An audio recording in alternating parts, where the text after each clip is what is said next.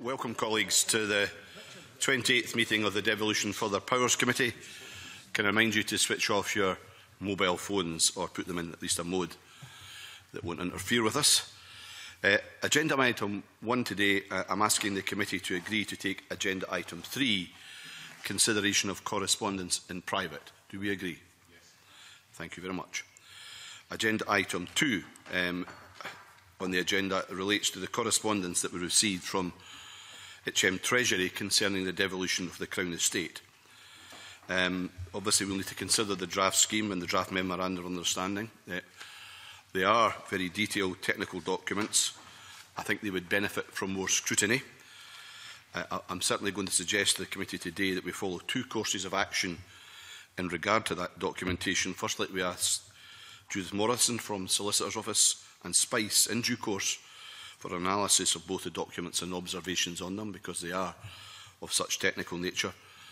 And secondly, that we also pass the documentation to the Rural Affairs, Climate Change and Environment Committee as they are undertaking an in-depth scrutiny of the Crown Estate provisions, in order that they can come back to us and give us their view, because it's for us to respond to this particular document.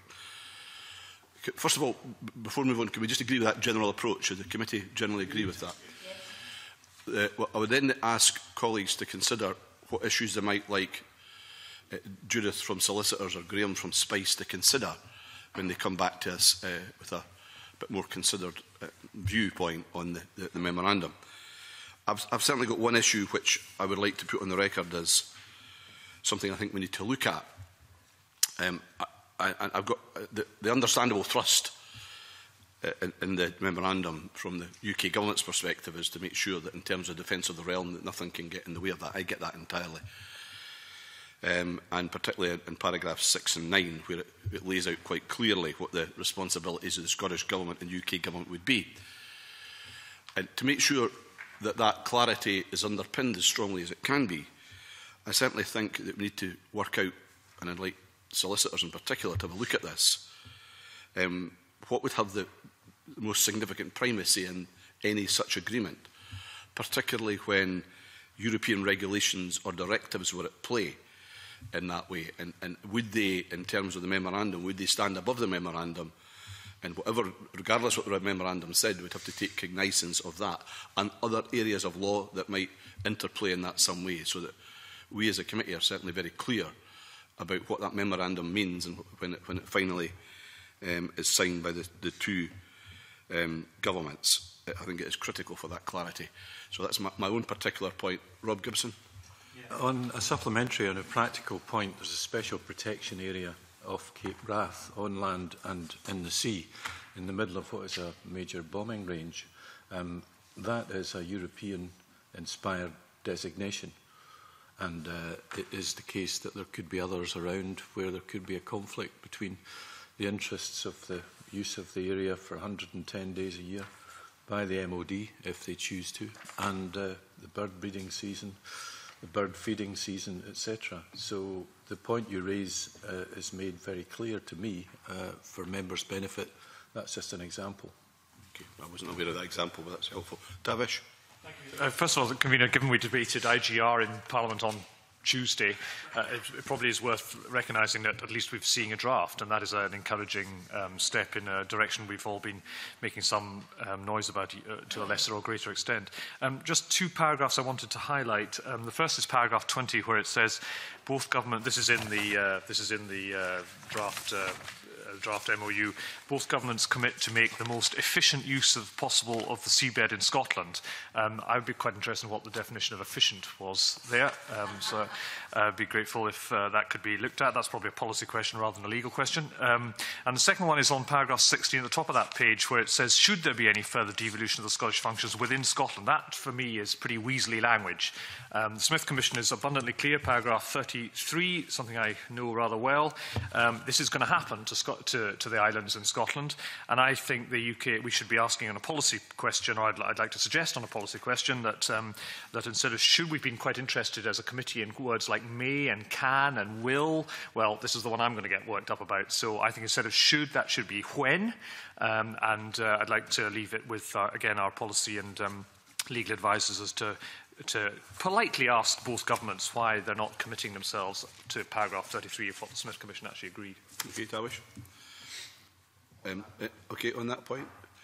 I think it's up to the Scottish Government and Parliament to decide how it's going to do the management, and the question of the should on their part is only that they've said it's up to us to decide how we do this. And it's not something which this Parliament is opposed to, as Tavish Scott has just said, Convener, because the islands policy will lead to that devolution in various ways. So I don't think that this Memorandum of Understanding actually impinges on the commitment of this Parliament to do just that. Well, we could get into a policy discussion today. I'm trying to make sure we're dealing with the technical aspects to make sure we've got this legally clear. Mark, I think you had one issue you wanted to raise. Yeah, it's just I know on a number of occasions within the Memorandum of Understanding it makes reference to UK-wide critical national infrastructure, but there doesn't seem to be a definition of what is captured by the term critical national infrastructure. I rather suspect it's self-explanatory, but I think it would be quite helpful if that could be outlined at the outset, possibly in one of the annexes. And having said, Alison, let me just deal with this point. And having said that we shouldn't get into a policy discussion, it does say in paragraph 12, the Scottish Government will undertake Scottish functions and manage Scottish assets in such a way as not to the detriment of the UK-wide critical national infrastructure.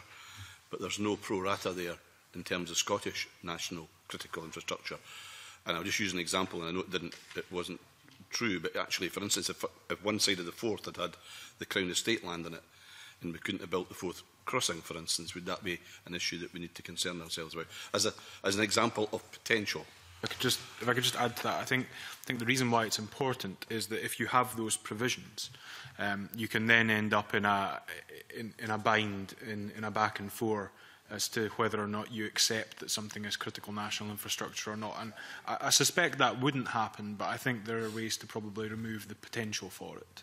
Fair point. Alison? On that further devolution of the Scottish functions, we don't have, we've not been given competence to legislate over any revenues.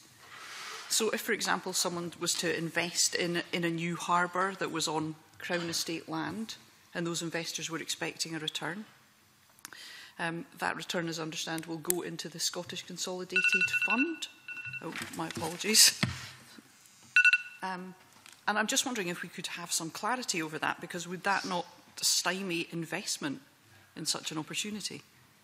You know, the fact that we haven't got competence to legislate over where the revenues are going. Okay. Any other questions? Stuart? Well, I think the point you made about paragraph 12 is equally applicable to paragraph 13. So a general point. I think my general point is that effectively, you know, I think the questions here that we want, I certainly would like answers to, clarity to, is where there's overlapped or where are the two Crown estates or the two governments meet. It's all the points at which they bump into each other and overlap. That's where any of these difficulties will occur, whether it be on some of the issues with MOD or whether it be issues with other issues. I think, you know, I know it's a very sort of general point to make to the solicitor and Spice, but effectively it's any of the points where there is this connection or overlap or the responsibilities or the effect on each other. You know, that's where the issues will be. I think the MOU is generally speaking reasonably clear, but I think it's what lies behind some of the words and some of the paragraphs that it contains. Yeah, two people, one from the UK government and one from the Scottish government in the future, want to park at 39 or 41 George Street. Is there a conflict? Which is two of the properties which will be transferred to the Scottish government. See that in jest, but I take your point, Stuart. Any other issues? Linda? Just supplementary to that point. Remember, you know, the discussion we had about what we called at the time Crown Estate Mark II, the ability of the Crown Estate, not under the jurisdiction of Scotland, to carry on doing other commercial things.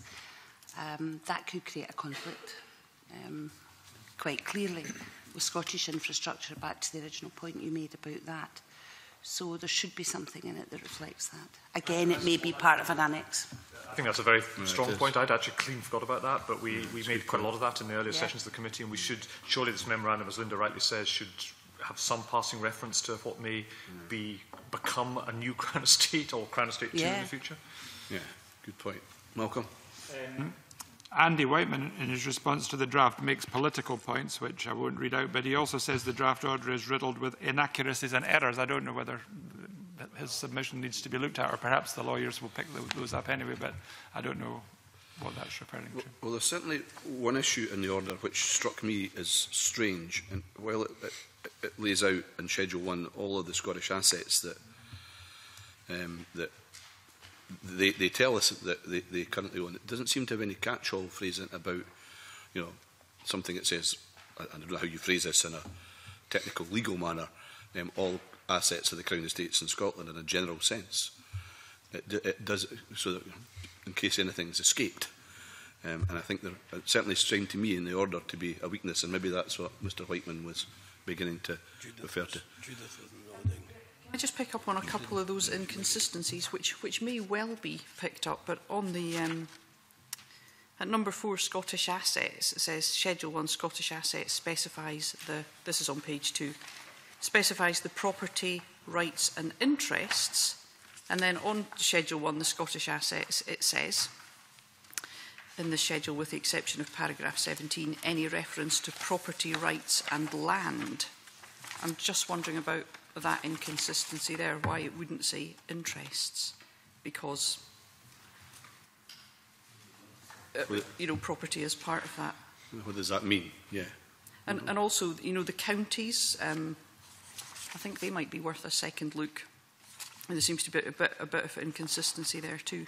And I'm not sure that there is a county of Dumfries and Galloway, you know, for example, and why is Stirling not called the county of Stirling? I know those are probably minor points that will be picked up in due course.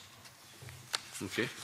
Well, I see Judith is scribbling furiously, taking notes of all these particular points. Any particular thing you'd like to reflect on at this? Sorry, is there any other questions before I ask Judith if she's got an immediate reflection? I'm not expecting you to answer all this stuff, Judith, obviously, but is there anything particular you'd like to note of what we've just said? No, I think that the committee's questions are quite clear, and we'll take these away and come back to you. Okay. Okay, if we're content with that, we'll, in that case, then we'll need to move into private, and I say to the one member of the public who's come to our proceedings, I'm sorry to make us go into... Thank you. Pleasure to see you. And can we close and go into private now? Thanks.